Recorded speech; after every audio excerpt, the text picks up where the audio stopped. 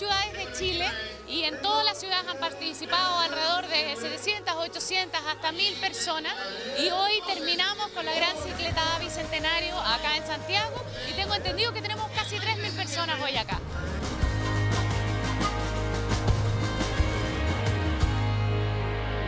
Hoy miro hacia atrás, veo nacer la libertad.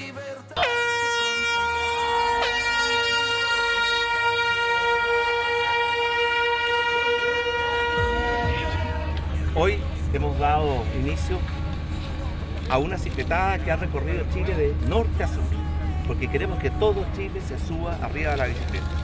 Transformar a Chile en un país de deportistas. Chile no es un país de deportistas. Hoy día 1 de cada 5 chilenos practica deporte. Y queremos llegar con el deporte a los otros 4.